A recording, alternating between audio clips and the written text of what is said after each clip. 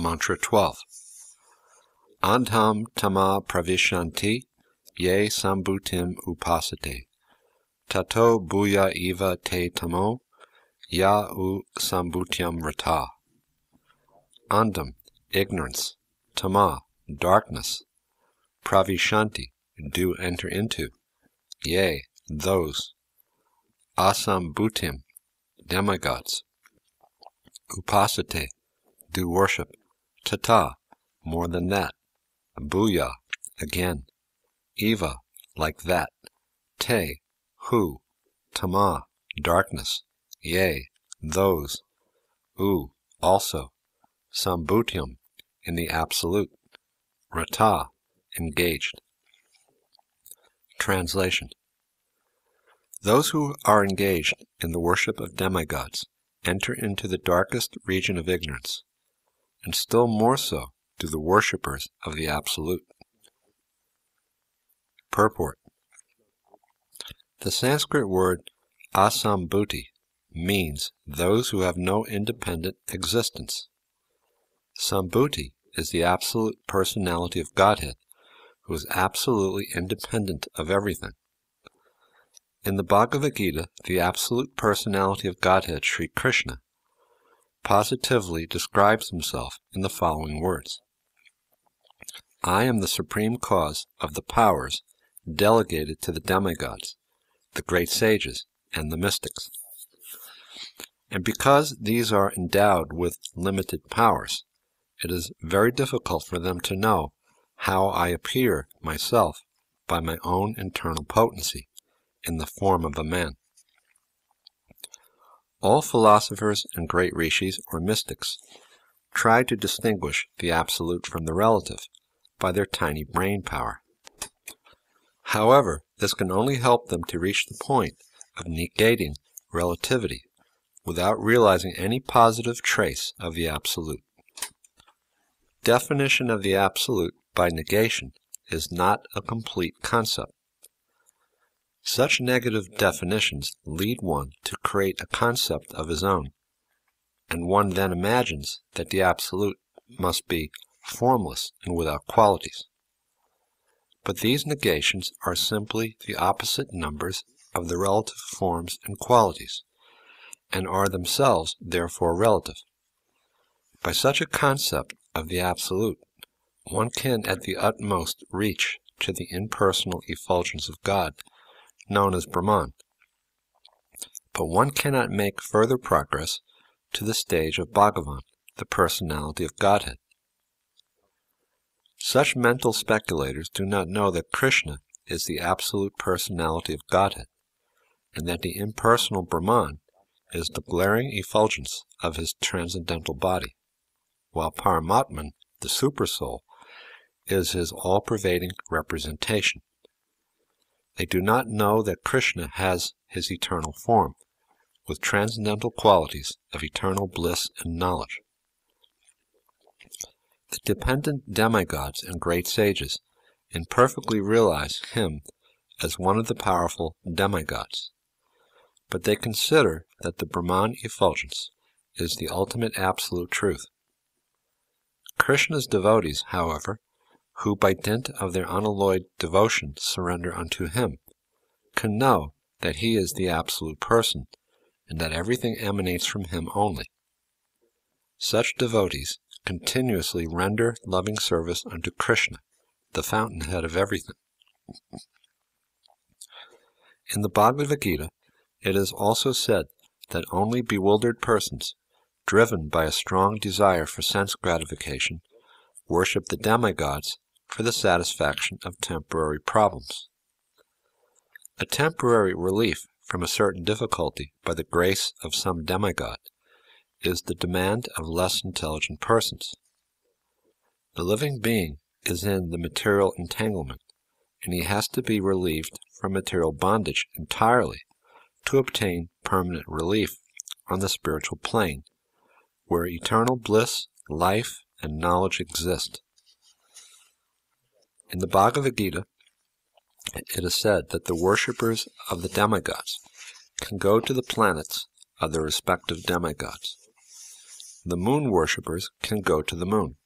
The sun worshippers can go to the planet of the sun, and so on. Modern scientists are now trying to go to the moon with the help of rockets, which is not really a new attempt. The human being with his advanced consciousness is naturally inclined to travel in outer space and to reach other planets, either by Sputniks, by mystic powers, or by worshipping the particular predominating deity on that planet. In the Vedic scriptures, it is said that one can reach other planets in any of the ways mentioned above, most generally by worshipping the demigod presiding over the particular planet. But these planets are temporary residential places. The only permanent planets are the Vaikuntha Lokas, found in the spiritual sky, where the personality of Godhead predominates. The Bhagavad Gita confirms this as follows. Even though one may rise to the highest planet, Brahmaloka, one has to come back again. But if someone attains to me in the spiritual world, he doesn't have to take birth again. Sri Isopanisad suggests that one remains in the darkest region by hovering over the material planets, whatever his means may be. The whole universe is covered by the gigantic material elements, just like a coconut ball half filled with water. As it is airtight and fully covered, the darkness within is dense, and therefore planets like the sun and the moon are required to illuminate the inside of the universe.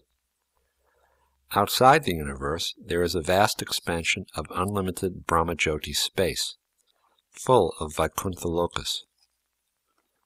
The biggest and the highest planet in the Brahmajyoti is the Krishna Loka, or Goloka Vrindavan, where the personality of Godhead Sri Krishna resides. Lord Sri Krishna never quits this Krishna Loka, where he dwells with his eternal associates, and yet he is omnipresent throughout the complete material and spiritual cosmic situation. This fact has already been explained in Mantra 4 of Sri Isopanisad. The Lord is present everywhere, as the sun is. A man can move through space with the highest possible speed, and still he will find that the sun is there, although the sun is situated in its own undeviating orbit. The problem of life cannot be solved by going to the moon. There are many pseudo-worshippers who become religionists for the sake of name and fame only. Such pseudo-religionists do not wish to get out of this universe and reach the spiritual sky. They want only to maintain the status quo in the material world, under the garb of worshipping the Lord. And the atheist and the impersonalist lead such foolish pseudo-religionists into the darkest regions by preaching the cult of atheism. The atheist directly denies the existence of the Supreme Personality of Godhead, and the impersonalist supports the atheist by preaching the impersonal existence of the Supreme Lord. As far as we have gone through Sri Isopanisad, we have not come across any mantra where the personality of Godhead is denied. It is said that he can run faster than anyone. Those who are running after the planets are certainly persons. And if the Lord can run faster than all of them, why should he be considered impersonal? The impersonal conception of the Supreme Lord is another face of ignorance, due to an imperfect vision of the absolute truth. And so the ignorant pseudo-religionists, the manufacturers of so-called incarnations, directly violating the Vedic injunctions, are liable to enter into the darkest region of the universe on account of their business of misleading those who follow them. These impersonalists generally pose themselves as incarnations of God to the foolish, who have no knowledge of the Vedic wisdom. And if such foolish men have any knowledge at all, it is more dangerous in their hands than ignorance itself. Such impersonalists do not even worship the demigods, as is recommended in the scriptures. In the scriptures, there is a recommendation for worshiping the demigods under different circumstances. But at the same time, it is said that there is no real need for this. In the Bhagavad Gita, it is clearly stated that the results of worshiping the demigods are not permanent. The whole material world is not permanent, and therefore anything achieved here within the darkness of material existence is also impermanent. The problem, then, is how to obtain real and permanent life. The Lord states that as soon as one reaches Him by devotional service, which is the one and only way to approach the personality of Godhead, there is complete freedom from the bondage of birth and death. In other words, the path of salvation, or getting out of the material clutches, fully depends on the principles of knowledge and detachment. And the pseudo-religionists have neither knowledge nor detachment from material affairs. Most of them want to continue in the golden shackles of material bondage, under the shadow of altruistic and philanthropic activities, and in the name of religious principles. By false religious sentiments, they present a make-show of devotional service, indulging in all sorts of immoral principles, and still pass as spiritual masters and devotees of God. Such violators of religious principles have no respect for the authoritative acharyas, the holy teachers, in the strict disciplic succession, and to mislead the people in general, they themselves become so-called acharyas, without even following the principles of the acharyas. These rogues in human society are the most dangerous elements, and, for want of religious government, they pass on without being punished by the law of the state. They cannot, however, avoid the law of the Supreme, who has clearly declared in the Bhagavad Gita that these envious demons in the garb of religious propagandists shall be thrown down into the darkest region of hell. It is confirmed in Sri Isopanisad that the pseudo-religionists are heading toward the most obnoxious place in the universe after finishing with the spiritual mastership business, which is simply for the matter of sense gratification.